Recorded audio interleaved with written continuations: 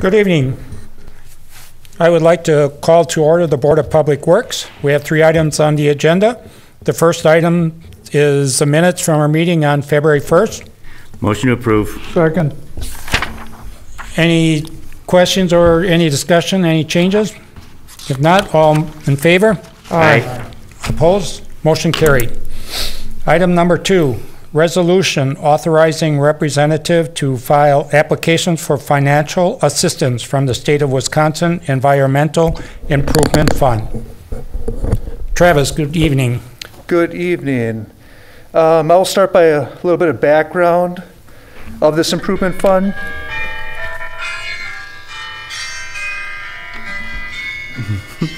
Sorry. The Wisconsin Environmental Improvement Fund is a state revolving loan fund that combines federal capitalization grants from the EPA and the Clean Water and Drinking Water State revolving funds with state funding to provide financial assistance to municipalities for public-owned drinking water infrastructure projects that are needed to achieve or maintain compliance. That's the key word, compliance with federal and state regulations relating to water supply. In our case, it could potentially be the lead service laterals replacements. This resolution is one of many parts needed to be established for the improvement fund application process. The resolution will allow the water utility to apply for current and future programs associated with the Wisconsin Environmental Improvement Fund. I am asking and recommending the council to approve this resolution and allow the water utility manager to be the authorized representative to file applications with the Wisconsin Environmental Improvement Funds. Any questions? Motion to approve. Second. Okay. Any questions for Travis? I just have one question. Does this require an upfront cost, this grant? No. Okay, No. Perfect. Thank you. No. All right. If all those in favor, say aye. Aye. Opposed? Motion carried. Thank you. Thank you, Travis. Item number 3, approve contract 2021-22, ACOM Schuster Drive landfill monitoring. Good evening, Doug. Good evening. Tonight's agenda item is the landfill gas extraction and groundwater monitoring contract. But prior to asking for approval and discussion on that item, we've asked AECOM representatives Tori Schultz and Leo Littmanston to do a little brief update on the landfill monitoring and the vapor intrusion investigation currently underway. I'll get that one started here. Tori and Leo, could you hear me? Yes, I can hear you. Okay, Tori, I'll turn it over to you then. All right, thank you. Leo Littmanston, a colleague of mine, is also on the phone calling in to give a brief update on the former Schuster Drive landfill vapor intrusion investigation and landfill monitoring services. We can go on to slide number 2. As you know, we gave a brief update back in June. This is a similar figure that we've shown here on the right-hand side. The beginning of this investigation, the samples that were collected for the vapor intrusion began in August of 2019, and we are continuing. We have collected samples from approximately 190 homes in the neighborhood, and this is in general accordance with the Wisconsin DNR R&R 800, which is their publication for vapor intrusion investigations. So as we started this investigation, the city did a wonderful job to gather demographic information and provided us with phone numbers to contact these residents. In doing so, we quickly realized that there was already an existing number of radon mitigation systems in the neighborhood, and that's 24. That's kind of important to know because the systems that were installed to deal with the vapor intrusion pathway were very similar to a radon mitigation system. Those existing systems in the neighborhood are shown in the dark or the black hatch that angles off to the right-hand side, in the figure, but then also the homes that we've sampled are shown in green. And then a few homes are shown on this figure, which we were not allowed to sample because access was not granted. In doing this investigation, we also collected 11 outdoor ambient air samples, and those provided a constant to evaluate the other forces acting in the neighborhood. And we collected those samples, they were spread out while we were collecting samples from other homes in the neighborhood. And then we also, in cooperation with the Department of Health, shown on this figure here, 2 properties in light blue were sampled by the Department of Health. And there was one actually additional property that was sampled due to some variabilities that took place in the sampling, but also with a resident that was adamant about having the Department of Health that also would do some sampling at their home. But the results of those sampling has shown at those properties that no action was required. In the sampling that we conducted, in accordance with the DNR guidance document, we were to collect 2 samples during 2 different seasons, one in the heating season, which is what we're in now, where we're heating our home, and then one also in the cooling season, the summer months. And the reason we do that is because of the different factors that draw air into the home. Forced air system generally pulls air into the system during the heating season, and in the cooling season you have different factors. So the DNR asks that we collect samples during different seasons. On the next bullet here, we have the sampling is scheduled through May of 2021, which is kind of a bit of an uncertainty. And the reason we say that is because when we install a subslab depressurization system, or a system is installed, the DNR guidance asks that we collect 3 performance verification system sampling events that are to occur in no less than 3 months. In no less than 6 months. The last system that was installed, Doug, you can move on to the next slide. The last system was the 23rd system that was installed in November of 2019. So we need to wait another few months before we can get back out and collect our 3rd performance verification event. So as I just touched on, there's been 23 systems that have been commissioned. Subslab depressurization systems, we refer to them as SSDS for short. On the figure lower right-hand corner of the screen here, you can see the southeast portion of the neighborhood. We refer to it as the southeast focus area. In that portion of the neighborhood, that is the only portion that subslab depressurization systems have been installed. And we have completed evaluation of 22 of the systems. And as I mentioned just a moment ago, one of the systems that was just installed in November, we've done 2 of the performance verification sampling events, and that's during the heating season. So we need to wait until the cooling season, April, May, as it shows here on the screen. Just recently, we removed the last air purifier from a property. Those air purifiers are deployed intentionally when we see vapor action levels exceeded on a property, and those air purifiers are deployed temporarily until a mitigation system is installed. So just recently, we removed an air purifier from a property, and I use this one particular property as the example on the lower left hand of the screen here, in which we had to do additional investigation. You can see the initial sampling event, April of 2020.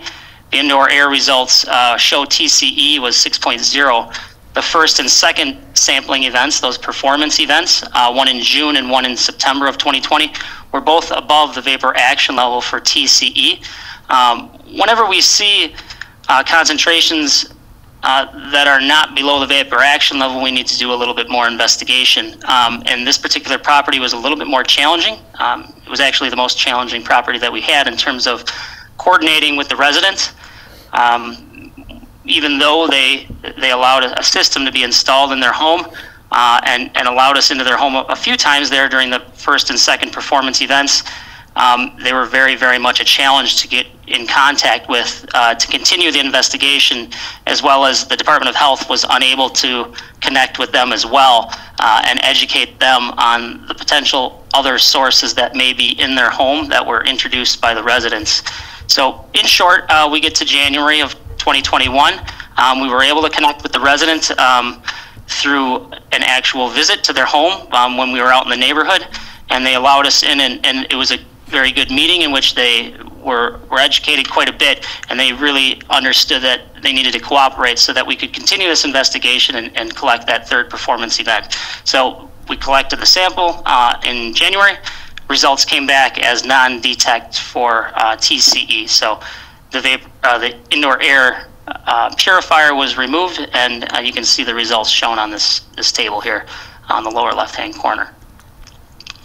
The data that we have collected on the systems that have installed continue to show that the air concentrations have been reduced to below the vapor action levels. So the systems that are in are functioning as designed. You can continue on to the next slide. Along with these subslab depressurization systems that are installed are continuing obligations.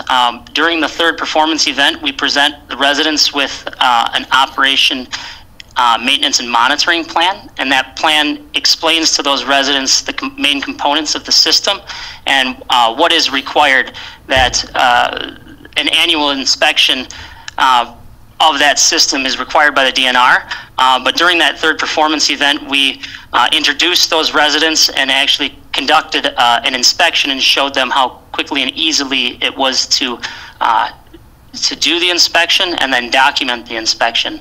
8 of the property owners have agreed to do their own inspection, with the remainder of the systems installed will be the responsibility of the city to do those annual inspections going forward.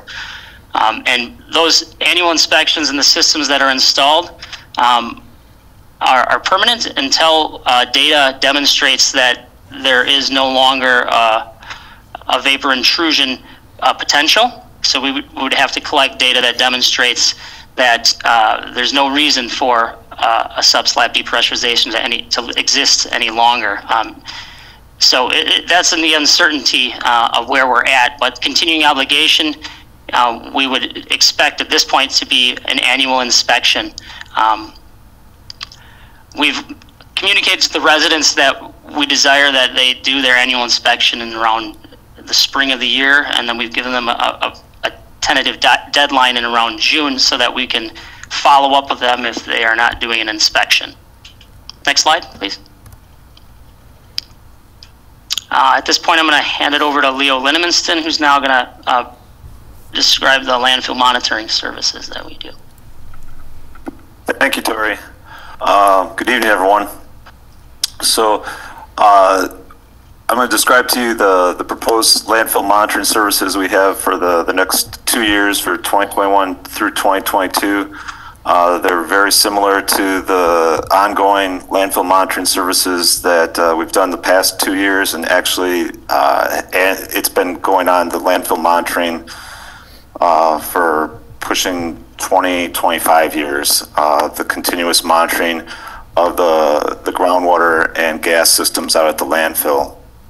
The services here are kind of summarized in that it involves some remote monitoring of the operational systems out there. There's an operating landfill gas blower and groundwater extraction system that the combination systems are monitored daily just to make sure that they're up and running. If there's any problems, that action can be taken to correct. The services then include monthly water level monitoring. This is to check on the performance of the extraction system, make sure it's achieving its operational goal, which is gradient control. Gradient meaning trying to prevent the plume from further leaving the landfill area.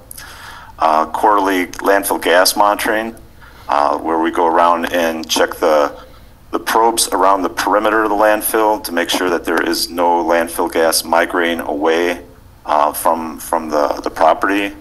And then also during that same visit, we monitor the gas extraction wells over the top of the hill, the cap itself, make sure that the system is performing properly, that we're drawing the gas out, and if we need be, we can focus the vacuum that's applied by the blower where it'll do the most benefit.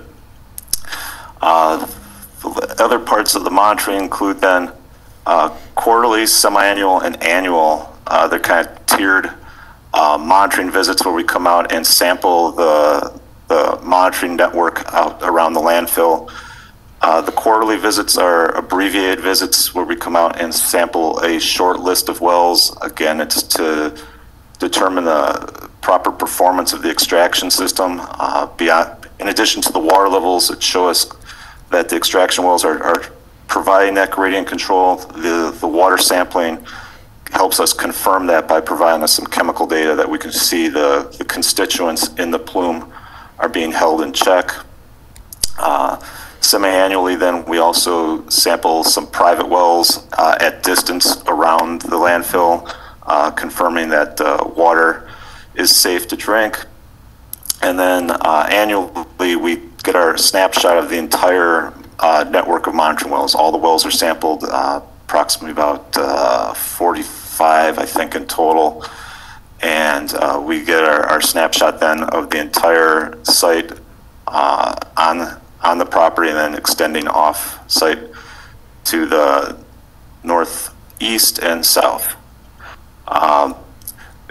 As part of the program then, each year we generate a landfill gas report, submit to the DNR showing the compliance with the plan modifications, and then also at 2-year intervals we submit a groundwater report that again summarizes all the data that's been collected and provides a demonstration that the systems are operating as intended. Next slide. So what we wanted to highlight is that during the past period, it saw the culmination of a plan modification that was initially started around 2014, 2015, where we sought from the DNR a reduction in the landfill gas system operations. At that time, we had seen and felt that we had the data to start reducing some of the monitoring and operations of the system. The changes that were enacted were we were able to discontinue the burning of the landfill gas flare. That was almost immediately. The landfill itself is very, it's in its tail end of its life as far as a methane producer, and so it was no longer producing sufficient gas to support combustion of the flare, so that was petitioned for and discontinued. Likewise, we were then further able to, over the next couple of years, demonstrate that the control of landfill gas could be done with reduced operation of the blower, further saving money, and reduce the amount of electricity they use to run the blower system because we run on an intermittent schedule. And then as we continue to demonstrate through the data collection, we were able to reduce the monitoring at the perimeter wells. At the start of this, we were making weekly visits, and now we've reduced it all the way to where it's a quarterly monitoring event. So we're only out there every 3 months to collect gas readings. Next slide, please.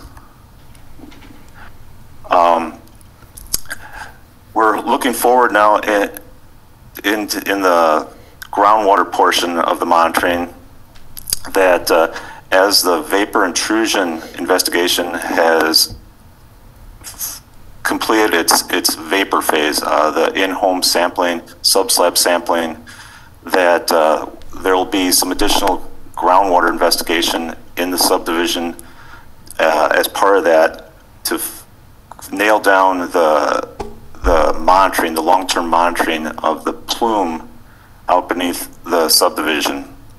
Once that's completed, those wells will be incorporated into the landfill monitoring program and be part of the ongoing monitoring. What the figure here on the right-hand side of the slide shows is the water table contours showing the landfill in pink in the northwest corner there, and then groundwater flow away from it to the east and southeast from the landfill. Of note here is that you can clearly see the effect our groundwater extraction system has in attempting to control the plume by the closed depression just on the south end of the landfill. That little bullseye there is the result of our extraction of groundwater there, preventing or reducing the migration of the plume away from the landfill. We have a pair of wells there, and there's another pair of extraction wells that work up on the north end of the landfill. Together in 2020, we pumped about 20 million gallons of water from the ground there in trying to, or in complying with the gradient control requirement. Our monitoring services then include the checking of that system daily, the reporting of all the monitoring data that's collected, demonstrating its performance. A couple of bullet points here point out some of the historical highlights. The groundwater system was started in the late 90s, and it's been in continuous operation since then, with a few interruptions for modifications or service maintenance type shutdowns. It will need to continue operating into the foreseeable future as we want to continue controlling the groundwater plume and prevent its further migration beneath the subdivision.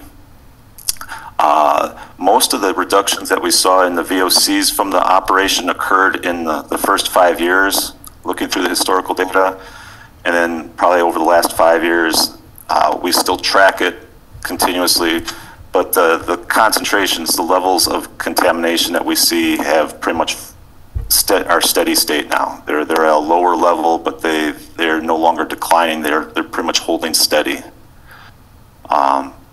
Next slide, please. So what I just described to you was the landfill gas and groundwater monitoring services that we're looking for continuing for the next 2 years.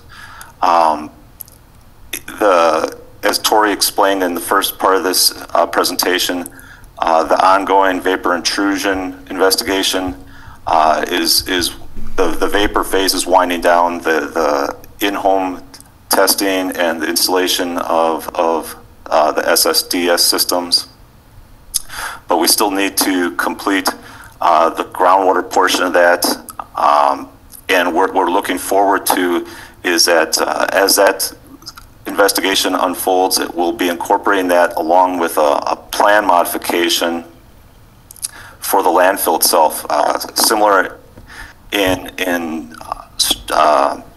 purpose as the landfill gas plan mod was several years ago. We'll be looking to modernize the monitoring network at the landfill. What that would entail is that looking through the many years of data and the history, we will be proposing to eliminate, abandon somewhere in the neighborhood of about 30 monitoring wells, some of which are over 30 years old, that we've been on and off monitoring through the requirements of the DNR. But part of that we'll also be incorporating, we're figuring somewhere in the neighborhood of 10 new wells that will become part of that network. Basically, we'll be getting rid of then some of these older wells that are no longer needed and adding wells that are better positioned to help us understand and keep track of the plume beneath the subdivision and provide us data for the landfill, as I'm suggesting here in the next bullet there, for the foreseeable future. And right now I won't venture a guess of it being any less than 10 years, knowing the history of this landfill and the type of plume we're dealing with. It may be a longer period, but it's needed. The last bullet point here is that we do continue to seek out ways to try to be efficient out there and keep the costs manageable. I know that over the years there's been occasionally some thoughts of opportunities to do some renewable energy type project. It is a large space on a high point up on the hill. Some of these things may be viable, but any of these could be explored further. but they would have to keep in mind some of the basic premises of the landfill's systems up there, meaning protection of its cap and preservation of its remedial systems, landfill gas and groundwater systems. Next slide. And lastly, just kind of big picture, wanted to mention that in the past year, in 2020, that the DNR with the Department of Health looked to establish some changes to the statewide groundwater standards and also incorporate some new standards, specifically with interest to the landfill. We were looking at the Department of Natural Resources will be lowering the groundwater standard for trichloroethylene, which is one of the primary contaminants coming out of the landfill in its plume. It was also the driver for the vapor intrusion investigation. The TCE standard will be lowered from its current enforcement standard of 5 micrograms per liter by an entire order of magnitude, by a power of 10. It'll be lowered down to 0.5. This will have an effect of one, making it harder to achieve getting below that number. It will take a longer time. It also would expand potentially the area that would be in exceedance. So that's significant here. Just not so much in that our investigations haven't been thorough. We've been very thorough and have definition of our extents, but it's more in speaking to the length of time that might be required to achieve the lower standard. The other thing that was proposed in the last year is that they're going to be promulgating numeric standards for PFAS compounds in the coming year or two, see how fast they get through the process. PFAS is a new class of contaminants. I guess it's not so new, but it's come to very much prominence in the past year. The DNR in December gave to the governor their plan forward on PFAS, and we're anticipating that it's possible sometime in the next year or two that we'll be asked to investigate for the presence of those compounds at the landfill too. At this point, we don't know that, but we're anticipating that that's possibly in the offing. So that's it for my presentation. I guess I'd be happy to answer any questions that you may have. Thank you, Leo. All right, thank you, Leo. Tori, thank you very much. Any questions? Yes, Alderman Allen? The ongoing inspections, will those be performed by, they're the city responsibility, will those be performed by city personnel, or is that part of what we're contracting out? The ones that choose, the homeowners that choose not to do a self-inspection will be done by city staff. Okay. And there was mention of removal of, I believe, 20 million gallons of water through pumping. Where does that get disposed of? That goes into our sanitary sewer and gets treated at our treatment plant. Okay. And then final question is the homeowners that declined any inspection at all. There were a number of those. Is there any city exposure in the future if those people choose to sue or claim harm? Or have we? I mean, there's active litigation, so can't really talk about it at this point. Okay. Thank you. All right, are there anybody? Oh, Alderman? Yeah, I just, Doug, are we gonna plan to schedule like a Zoom meeting even or something to kind of update all these property owners in Villa Park? I know with COVID, some of our meetings got pushed and we were trying to do it. I just to kind of give them the same presentation we just got, or updates kind of explaining where we're kind of at. You know, everybody that needed to be contacted was contacted. You know, I guess I just want to make sure that everyone in Villa Park feels good understanding where the city's at. I would say that would be appropriate when we get closer to the end of the investigation with the testing in the spring. So maybe after that point. So like a spring kind of meeting maybe would be Yeah, good. and that's something, you know, I'll discuss with Jay and we can. Okay, perfect. To the timing of that, we did do a kickoff meeting in October of 19 and then had another Zoom June-ish, I want to say, of 2020 last year. So timing wise, I don't know if we'll be that much further by then versus June of 2021, but I guess to manage expectations we'll keep you posted as to when it occurs, but we'll do it when it makes sense that we have the best information available.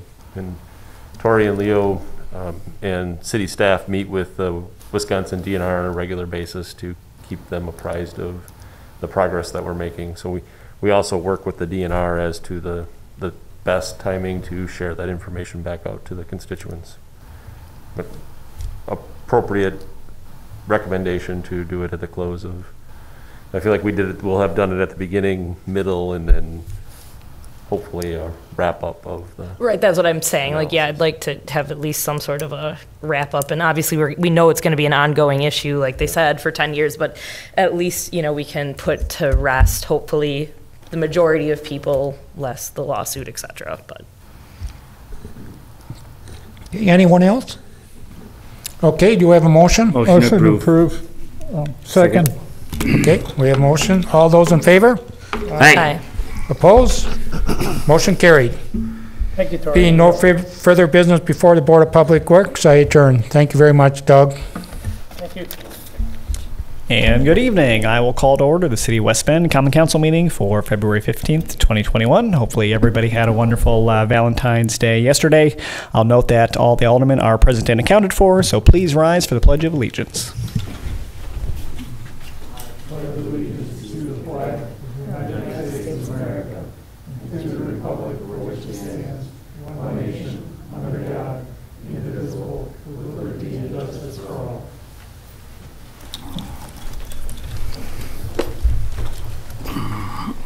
Thank you. I'll note that we have 9 items on our agenda, the first being presentations. Number 1, Police Department Citizen Appreciation Awards, with a presentation by our Police Chief, Chief Moyler.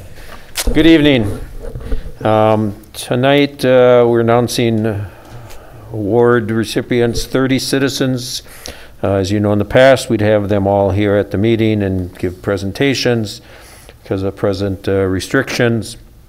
We are instead having officers deliver these awards to the citizens in the community or having them come to the police department to receive. We will be posting the names and summaries tomorrow morning, along with some of the pictures that we have already served or awarded the recipients.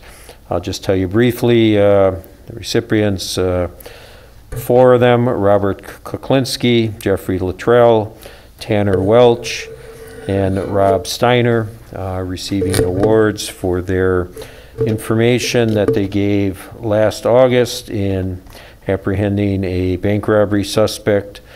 Shortly after photos were posted of that individual, Robert Kuklinski called that he identified the suspect, and shortly thereafter, working with individuals in the community, we were able to track him down. And the last person that's mentioned here, Rob Steiner, actually followed the suspect from a gas station, alerted police to his whereabouts, and he was safely apprehended later that same day. So thank all of those individuals.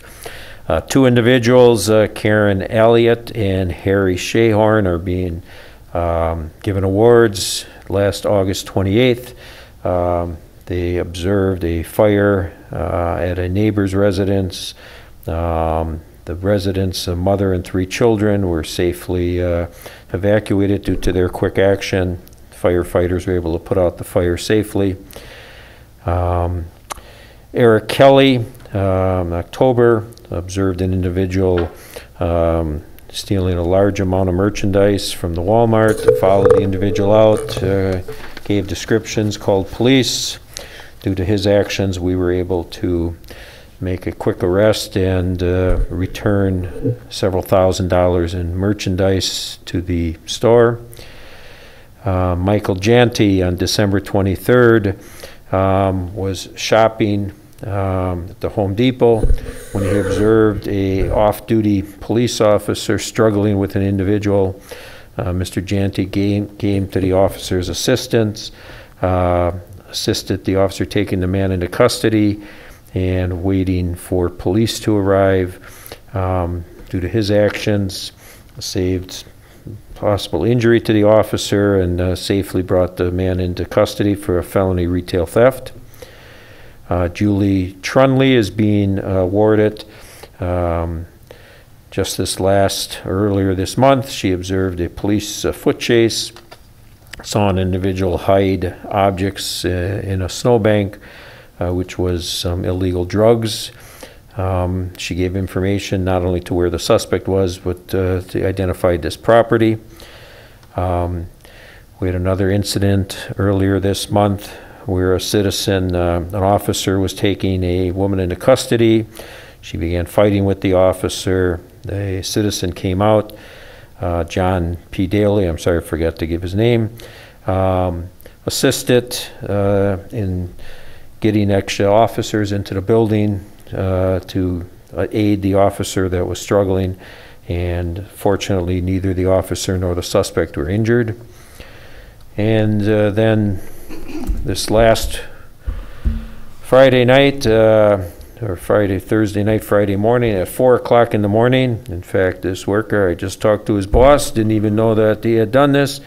David Gerke, who works for the city of West Bend as a snowplow driver, 4 o'clock in the morning, saw a 5-year-old child out in nothing but his pajamas on. It was -5 degrees at the time. No question that if Mr. Gerke didn't take the actions he took, that little boy tragically probably would not have made it. Mr. Gerke got the boy into his truck, notified police, and police found that the boy had woken up during the night and left the residence without care. People that were responsible for him realizing he had left.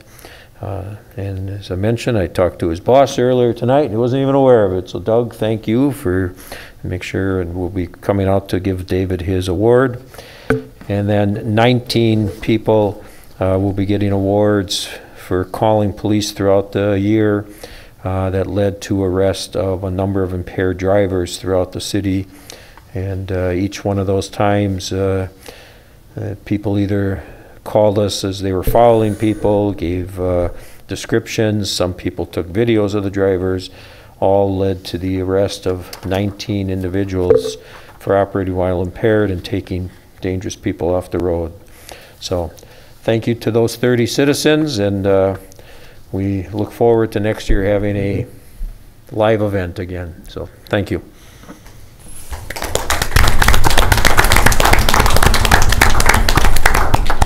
Thank you, Chief. Thanks for sharing those stories. We'll move on to item number 2, approval of the Common Council regular minutes for February 1st. Motion to approve. Second. Thank you, Alan and Model. Any questions or corrections? Seeing none, all those in favor, signify by saying aye. Aye. Any opposed? Thank you. Move on to consent agenda consisting of items 3 and 4. Second. Thank you, Kaler and Alan. Any questions on those? I just have one question. I just want to make sure with Doug that he feels good, like satisfied with AECom, feeling good about their response time, follow-ups with your staff and everything if we go with them. I absolutely do have the utmost confidence in their professionalism and how they handled this delicate investigation. We have, the question came up from the mayor earlier today. We have gone out to RFP in the past, as recent as the last contract, and every time history has shown that AECom comes in at the lowest price and has a long history with the city, which is very beneficial as well. Great. Yeah, I just wanted to make sure you guys felt good and Sure, everything absolutely. was going on. Okay. Good. Thanks, Doug. Thank you. Any other questions? Seeing none, all those in favor of consenting the agenda, said by saying aye. Aye. Any opposed? Thank you. We have one agenda item for consideration. That's number 5, mayoral appointment of David Etber to the Police and Fire Commission. We did have a resignation on that commission.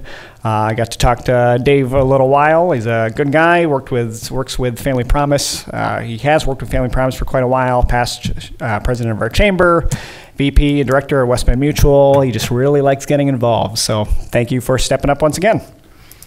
Motion to approve. Second. Thank you, Bergquist and Allen. Any questions? Seeing none, all those in favor, signify by saying aye. Aye. Any opposed? Thank you, and thank you, sir, for stepping up. And then we'll move on to reports, and we'll take items 6, 7, and 8 all together. They're all reports by Alderman Model. They are regarding the Downtown Bid Board meeting, the Community TV Committee meeting, and the Historic Barton Business Association. Take it away. Thank you, Mary Jenkins. First of all, we'll start with the bid board. We had a meeting on February 2nd, 8:15 a.m. right here in the City Hall Council chambers. Very brief financial report. We're only a couple months in, so we didn't have much to talk about there. We did discuss, you probably have noticed walking or driving through downtown, that some of the roof line lights are out.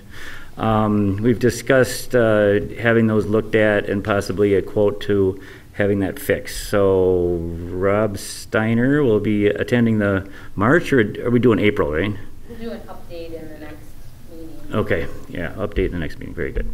We revisited the bid board committees and discussed the transportation committee and marketing committee. The transportation committee will continue in 2021 with the existing members. The marketing committee will start anew, beginning with a small group from the bid board, including Kathleen Murphy, Peg Fisher, myself, and Ken Collins. All right, moving on to the community TV report.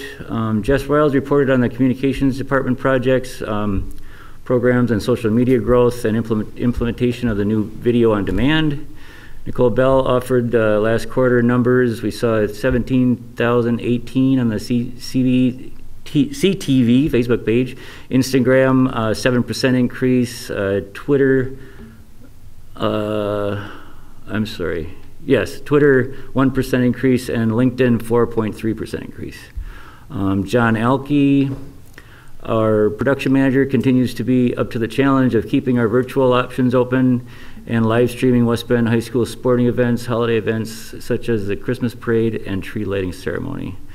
On YouTube, we continue to enjoy an international audience as well as local, of course. And finally, Jess gave us another brief financial report. Finally, the HBBA report. First, let's talk about what happened over the past year, some of the good stuff anyways. Due to the pandemic, we did not get to do much for events, but we did continue to meet at Sandy's and discuss the building of the garden and continue to purchase Christmas stuff and make plans as we could.